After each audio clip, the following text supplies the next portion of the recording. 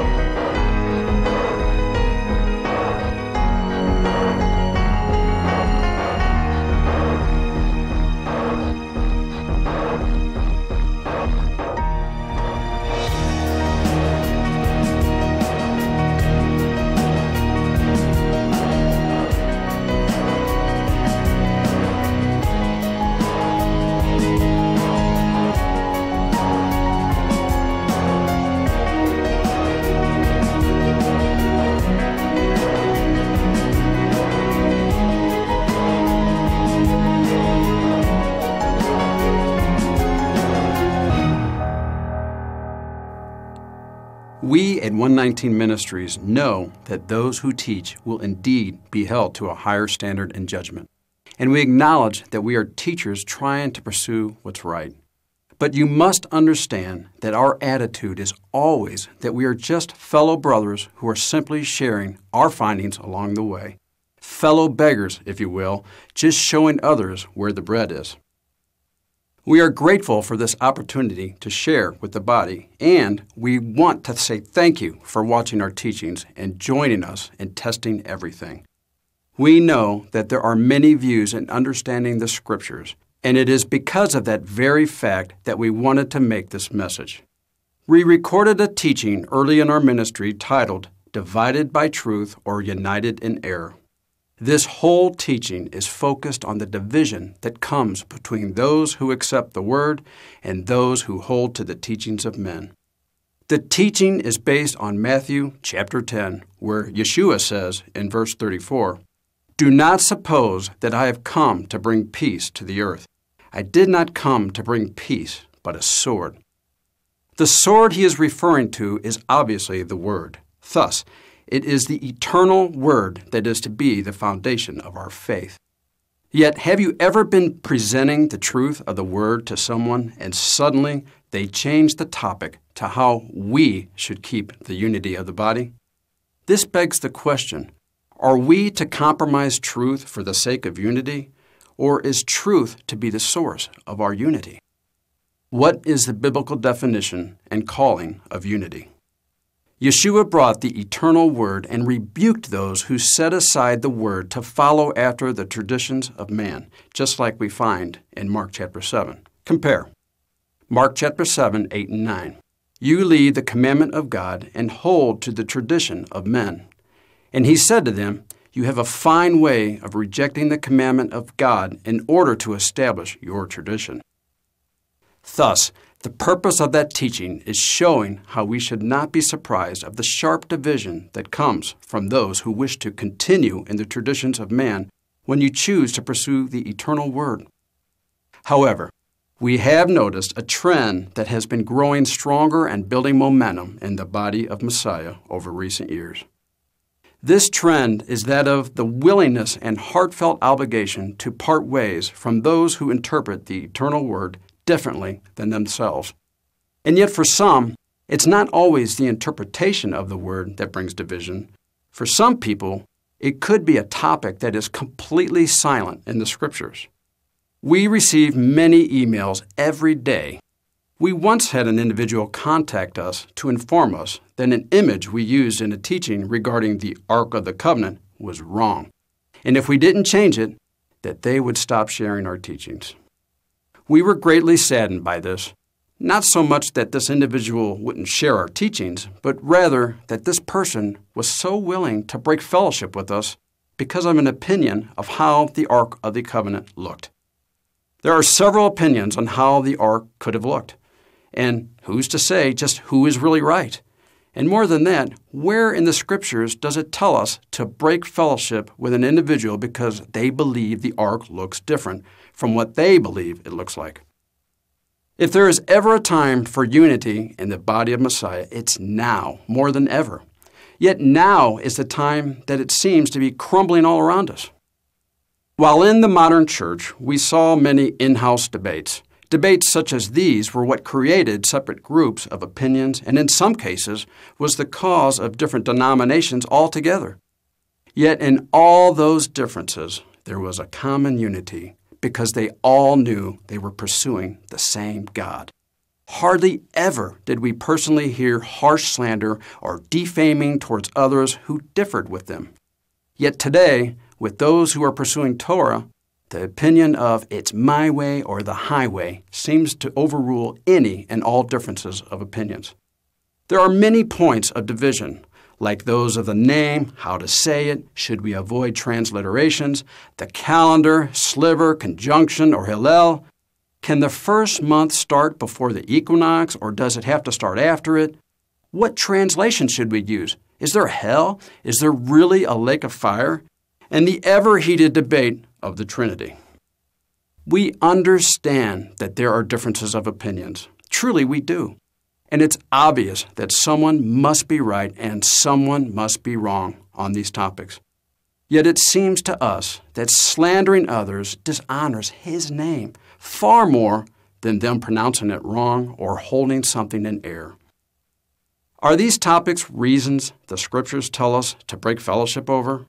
Consider 1 Corinthians chapter 13, 9 through 10. For we know in part and we prophesy in part, but when the perfect comes, the partial will pass away. Think about that. We know in part. This means that we don't know it all. This is Paul talking 2,000 years ago. How much more do we know in part now?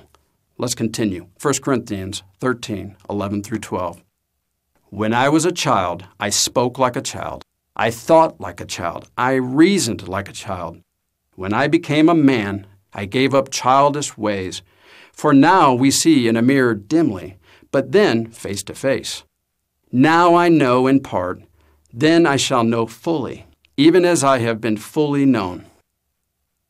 We at 119 Ministries truly believe that everyone is right on something and everyone is wrong on something.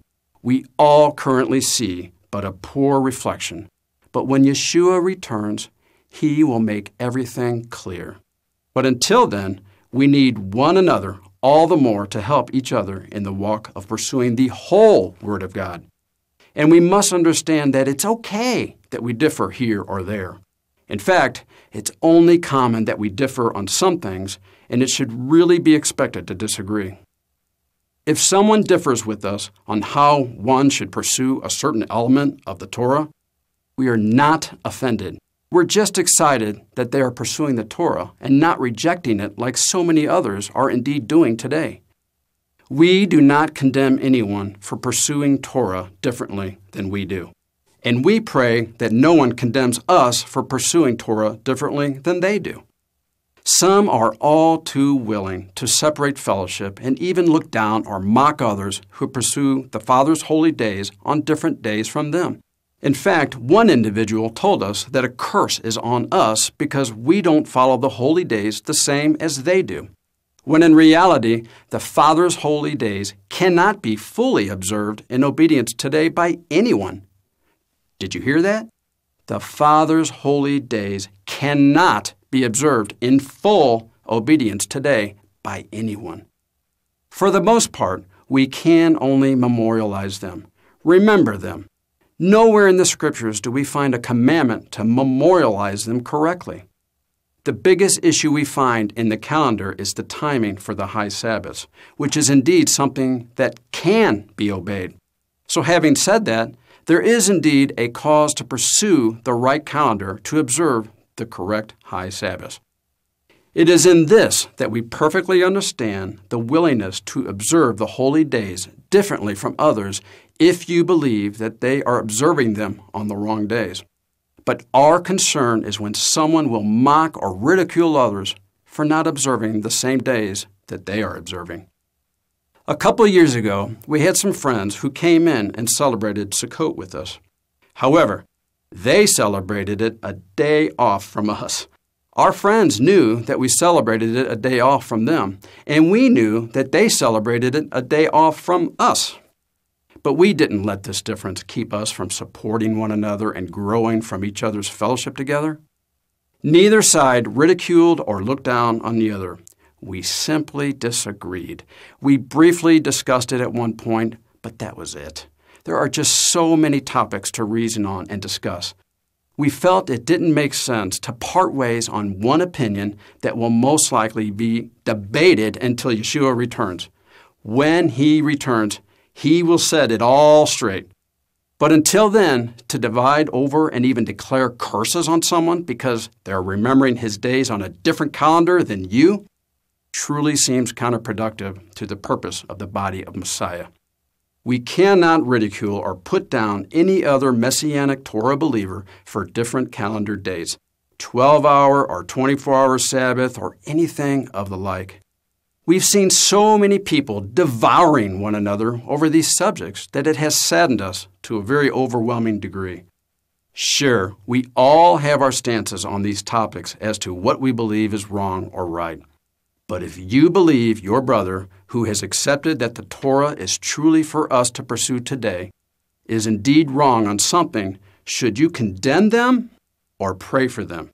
Should we blatantly rebuke them with intent to shame or prove wrong?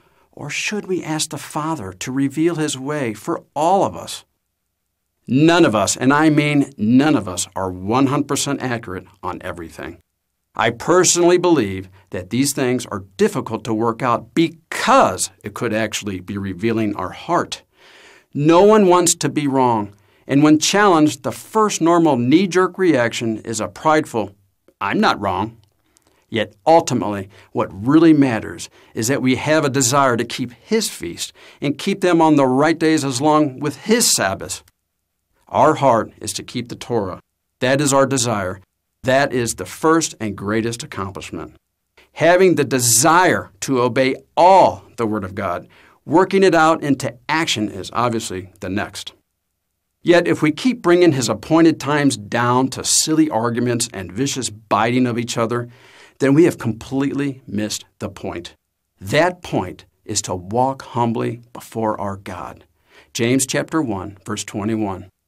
Therefore, get rid of all moral filth and the evil that is so prevalent, and humbly accept the word planted in you, which can save you.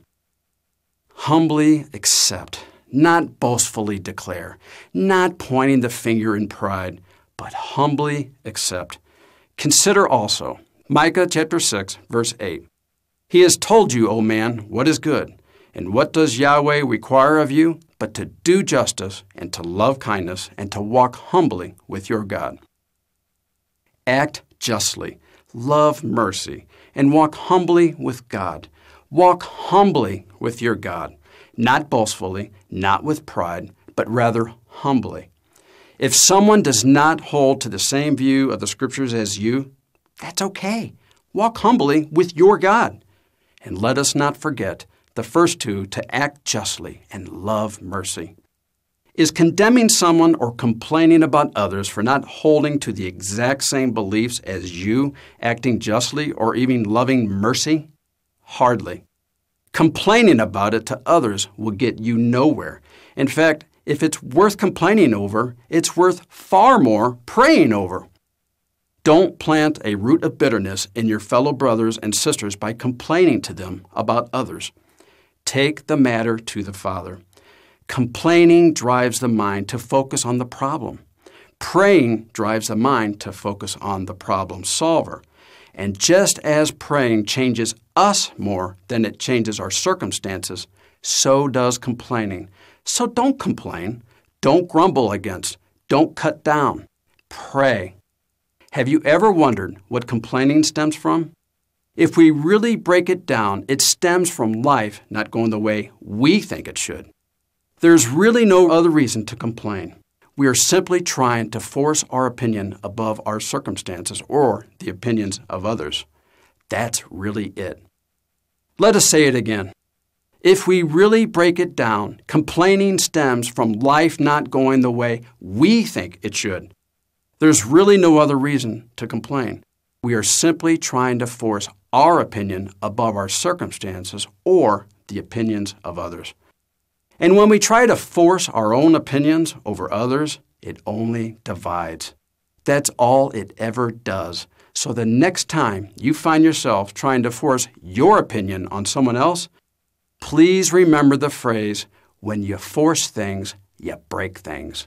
Perhaps that's why we see Paul saying to the Romans, Romans chapter 12, verse 3, "For by the grace given to me, I say to everyone amongst you not to think of himself more highly than he ought to think, but to think with sober judgment, each according to the measure of faith that God has assigned."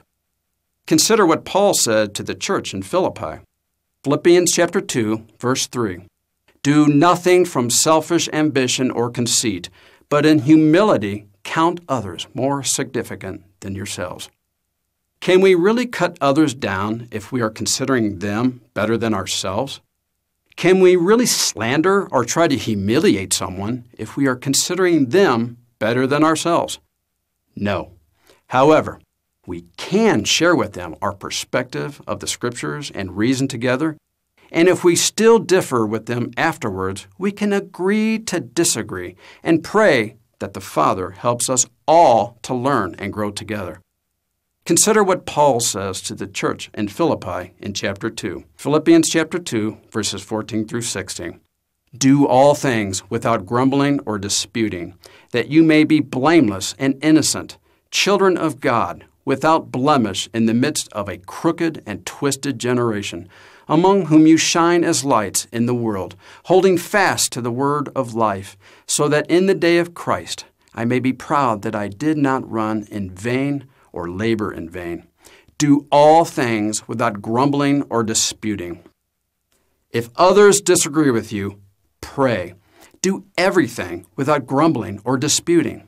All too often, we have seen where disagreements arise, and suddenly it becomes an issue of who is more spiritual than the other because their perspective is right and all the others are wrong, to which we believe could have been the very issue that Paul addressed to the church at Corinth when he said, 1 Corinthians chapter 11, verses 17 through 19, "But in the following instructions I do not commend you, because when you came together it is not for the better, but for the worse.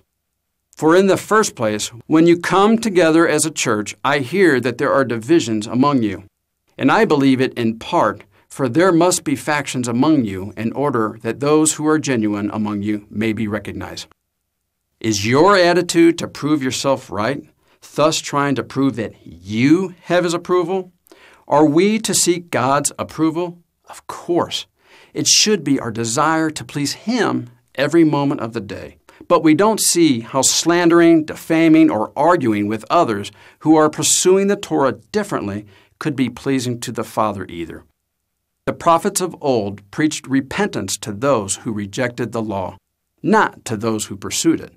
It's one thing to reject it. It's a completely different situation to be pursuing it in error. If you believe a brother or a sister is in error, reason with them. And regardless of the outcome, pray for them. We are not belittling the fact that we should be pursuing the right way. Not at all. That should be the desire in all of us. We simply want to bring out that if there is a disagreement on how something should be obeyed the right way, that we should be willing to disagree out of love and at least rejoice that those who disagree are attempting to pursue the right way. And then pray that they keep searching the Scriptures for clarity on the matter. And if I may add, pray that we keep an open heart to be willing to change our own perspectives if needed. It's all about love. Allow us to go back and read from 1 Corinthians chapter 13, again to focus on a verse that we have not covered yet. 1 Corinthians chapter 13, verses 9 through 12. For we know in part, and we prophesy in part, but when the perfect comes, the partial will pass away. When I was a child, I spoke like a child. I thought like a child. I reasoned like a child. When I became a man, I gave up childish ways. For now we see in a mirror dimly, but then face to face. Now I know in part, then I shall know fully, even as I have been fully known. And now in verse 13, 1 Corinthians chapter 13:13. So now faith, hope, and love abide, these three, but the greatest of these is love. It's time to love. You don't have to accept someone else's views, but you can't reject them just because their views of pursuing the Father's ways are different than yours. At least they are pursuing His ways. If they are pursuing His ways and not the traditions of men, what grounds do you have for dividing? Just pursue differently on those matters and walk after the Father together as much as possible. The day will come when Yeshua will arrive and straighten us all out. We all have something right and we all have something wrong. And He will teach us all the correct way in every aspect. No one is required to change someone else's mind. All we can do is present what we believe and move on, while being willing and open to change when presented the Word in a rebuttal. Consider the words of the Father through Isaiah, chapter 1, verse 18. Come now, let us reason together, says Yahweh. Though your sins are like scarlet, they shall be as white as snow. Though they are red like crimson, they shall become like wool. Come now, let us reason together. Even the Father seeks to reason and not just set us straight. Yet He is clearly the only one who is right. So even here we see that He sets us an example in trying to work with others and not dictate to others. Our heart's desire should be to please the Father and not just be right. And we need to pray for others to have that same desire. As a dear fellow Torah teacher once said, we have to get our hearts right first. Our hearts, not everyone else's. Once our heart is right before Him, we begin our journey of obedience, learning and growing with one another, humbly helping and humbly receiving help. So why divide? Can we not just differ? If one rejects the Torah, then the reasoning could at least be better understood. But because one pursues Torah differently on a few topics, where is the grounds for separation? Just keep pursuing and differ on those few topics. Psalm chapter 133, verse 1. Behold, how good and pleasant it is when brothers dwell in unity. Does it say agree in unity? No. It says to live in unity. What happened to the phrase agree to disagree? What are the odds of walking side by side with someone while being in 100% agreement on everything in Scriptures? This will only happen when Yeshua returns and sets us all straight. We all have different gifts, talents, and abilities. When we reject someone in the faith because they don't interpret the Torah the way we do, we're not only hurting them, we're hurting ourselves. We are neglecting so many opportunities of growing deeper in the faith when we reject a fellow brother or sister in Yahweh for a disagreement that may not bear as much weight as we might make it out to be. I can't help but think of the time when a teacher of the law came to Yeshua. Luke chapter 10, 25 through 26. And behold, a lawyer stood up to put him to the test, saying, Teacher, what shall I do to inherit eternal life? He said to him, What is written in the law? How do you read it? How do you read it? We absolutely love this. How do you read it? Meaning what? There are most likely several ways to read it. Several ways that it could have been interpreted pending one's viewpoint. Luke chapter 10, 27 and 28. And he answered, You shall love the Lord your God with all your heart and with all your soul and with all your strength and with all your mind, and your neighbor as yourself. And he said to him, You have answered correctly. Do this, and you will live. We are all pursuing the Torah. Can we not agree on that? Is there any of us correct on everything? No, not at all. We are all right on something, and we are all wrong on something. So let us pray for wisdom and insight and work together until He returns. It will be far more enjoyable for us all in this journey as we pursue His eternal Word. Even if we celebrate certain days a little differently here or there, or view other elements of the Torah from a different perspective, we still truly need one another. 1 Corinthians chapter 12, 14 through 27. For the body does not consist of one member, but of many. If the foot should say, Because I am not a hand, I do not belong to the body, that would not make it any less a part of the body. And if the ear should say, Because I am not an eye, I do not belong to the body, that would not make it any less a part of the body. If the whole body were an eye, where would be the sense of hearing? If the whole body were an ear, where would be the sense of smell? But as it is, God arranged the members in the body, each one of them as He chose. If all were a single member, where would the body be? As it is, there are many parts, yet one body. The eye cannot say to the hand, I have no need of you, nor again the head to the feet, I have no need of you. On the contrary, the parts of the body that seem to be weaker are indispensable, and on those parts of the body that we think less honorable, we bestow the greater honor. And our unpresentable parts are treated with greater modesty, which our more presentable parts do not require.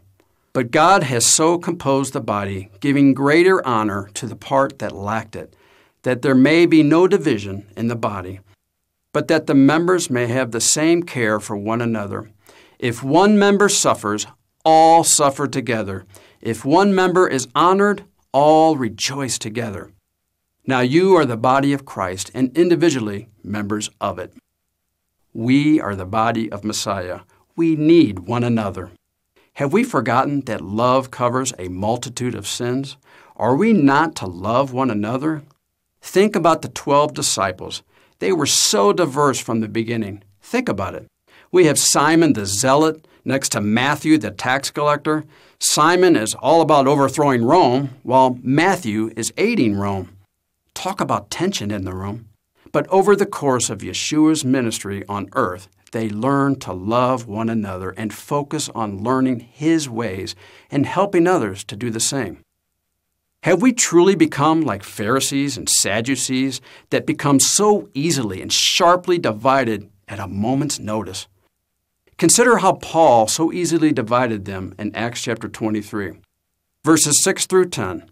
Now, when Paul perceived that one part were Sadducees and the other Pharisees, he cried out in the council, Brothers, I am a Pharisee, a son of Pharisees.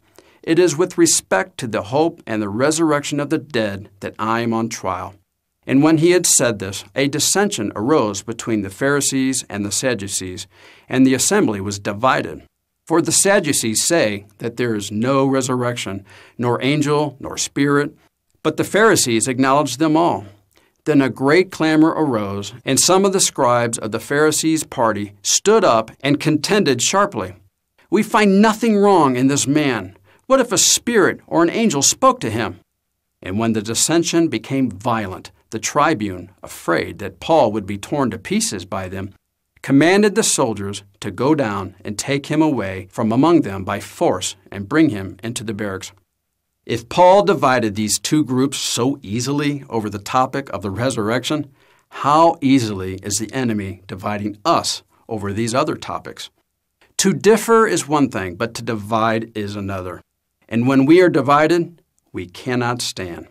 Please know that we are not asking anyone to accept someone regardless of his or her beliefs, but there is a difference between one who rejects the Torah in Messiah and one who is trying to pursue Torah in Messiah. We are not to follow any man besides Yeshua himself. He is our shepherd to whom we are to look, no one else. 1 Corinthians chapter 11, verse 3. But I want you to understand that the head of every man is Christ. The head of a wife is her husband, and the head of Christ is God. The order has been established. Let us join together under His leadership as much as we can. May none of us ever reject someone in Messiah who is pursuing the Torah in obedience to the great shepherd with all their heart because they pursue it differently on a few points than ourselves. We are all walking the same path. We are just at different levels, learning different things at different times. As Philippians chapter 2 says, we are to work out our salvation with fear and trembling. May it be our heart's desires to pray for others and to do the same. As we once heard someone say, more important than being right is being right with Yahweh. May we always have a heart that reaches out in prayer for one another. God knows we all need it. We hope you have enjoyed this message. Remember, continue to test everything. Shalom.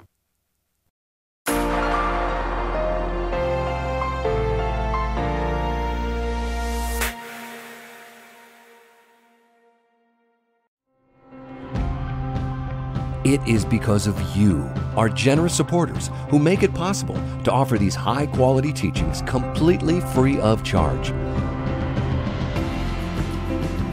If you feel led to support 119 Ministries so that we can continue this effort, please visit testeverything.net and click on the Support 119 tab. Learn how you can partner with us to take the whole Word of God to the nations.